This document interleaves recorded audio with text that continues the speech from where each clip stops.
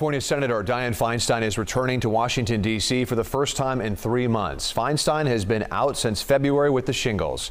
She's missed more than 90 floor votes. The 89-year-old is under pressure to return to the Senate, and some of her fellow Democrats have suggested she resign. Feinstein sits on the Senate Judiciary Committee, so her absence means that Democrats need Republican support to approve nominees. Feinstein insists the number of nominees advanced by the committee has not been hurt while she was recovering from shingles.